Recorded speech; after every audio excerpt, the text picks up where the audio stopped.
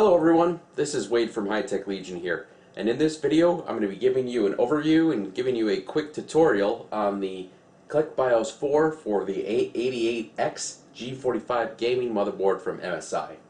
So it is in their gaming motherboard series, so you'll notice that it has a black or a gray and red theme to the BIOS, and in typical MSI fashion we have our OC button here at the top, as well as a heads-up display here with a lot of information with the model of the motherboard, the temperature for our CPU and motherboard, as well as our system time, date, the version of our BIOS.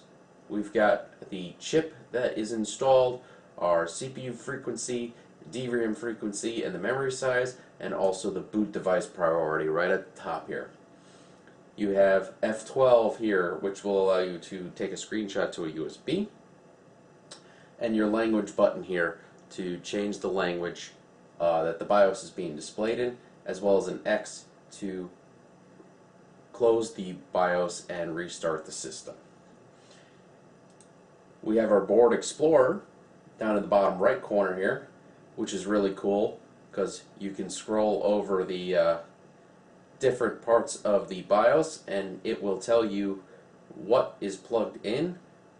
Definitely pretty awesome to know which ports are being used on your motherboard if you're not sure which hard drive to pull, for example, which SATA port the hard drive you want to pull is plugged into.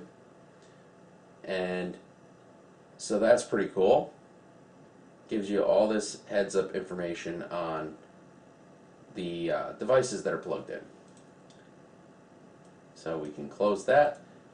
Hardware monitoring mode gives you a graph, a way of setting the fan control, fan curve and everything, and you also can pick which system, what you want the target temperature to be for each of these systems, and it gives you a quick heads up on the voltage for the CPU core, North Bridge, DRAM, system 3.3, system 5, and system 12 volt here right in the motherboard, as well as current information about the CPU and system temperatures and the fan speeds that your fans are running at. You also have a About here and a Help button to give you some more information if you need it. OC profiles. You have 6 overclocking profiles that you can save in the BIOS, and you can save them or load them from a USB. So if you're doing a BIOS update, usually you want to save the OC profiles to a USB drive. That way you can load them back in very easily if they get lost. M-Flash allows you to save the BIOS to storage as a backup and also update the BIOS from a USB flash drive. And under the OC tab, you have all of your overclocking settings all on one page for your CPU base frequency, your CPU ratio, which you just use the plus and minus keys on your keyboard to set. There is no drop-down box on the CPU ratio. Anything that doesn't have the little brackets around it, you need to use the plus and minus keys for.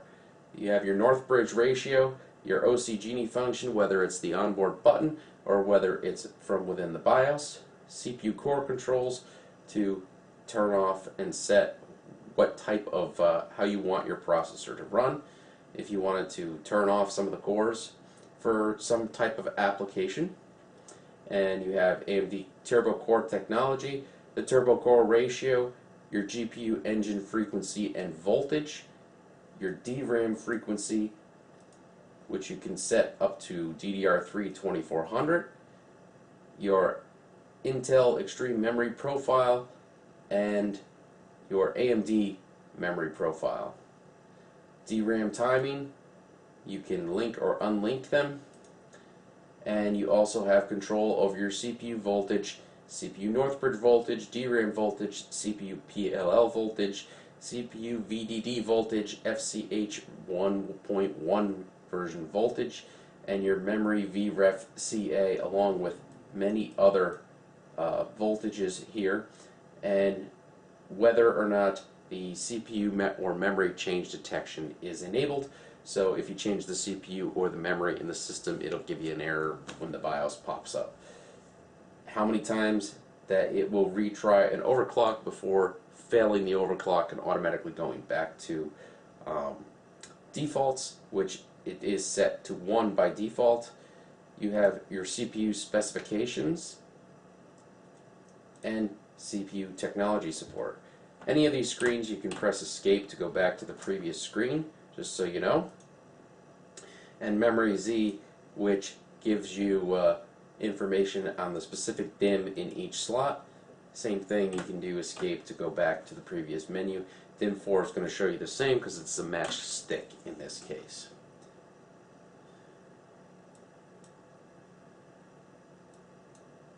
CPU features. So under CPU features, you can enable or disable the AMD Cool and Quiet, SVM mode, Core C6 state, and power and set the power policy mode. Under our settings tab, we have our save and exit, our security information, which allows you to set an administrator password or set up a USB key to be able to access the system, as well as set the chassis and choosing configuration feature, whether that's enabled or not on the system. Under boot, you have settings for whether you get the full screen logo, the boot mode that it's set to, and the boot order as well.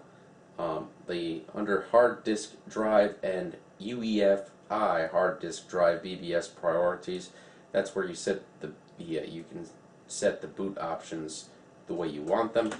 We are using UEFI boot here, so that's where we have our settings for the Windows Boot Manager, since we have Windows 8.1 installed. You also have, under Advanced, our Wake Up event setup,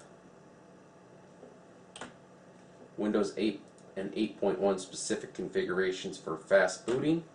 If you do enable those, you will have a very hard time getting into the BIOS if you wanted to make any changes. Power management setup,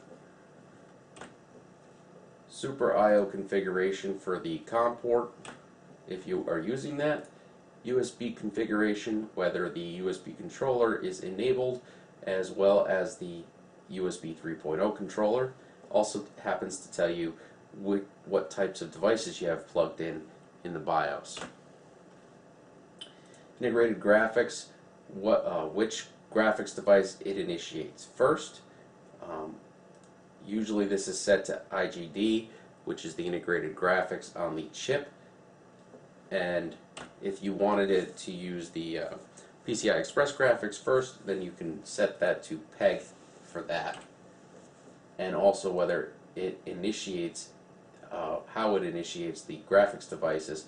Leaving this at auto works fine because we did test this in dual graphics, and it automatically switched to the dual graphics mode without a problem. Integrated peripherals. So here you can enable or disable the onboard LAN control, change some settings for the LAN option ROM and network stack, as well as change the SATA mode and whether hot plug ability is enabled for the SATA port, each SATA port. SATA mode does default to AHCI, which is good considering most OSs support that at this point. You also have your audio configuration and your HPET configuration here, or high precision event timers. ACPI settings, whether the power LED is blinking or dual color. And you have your PCI subsystem or latency timer here. That's a quick overview and tutorial of where settings are in the A88X-G45 Gaming motherboard BIOS, and I hope you enjoyed this video, And for the full review, please see www.hitechlegion.com, and don't forget to subscribe to our YouTube, Facebook, and Twitter. Also, don't forget to check out the overview video for the motherboard itself. Take care.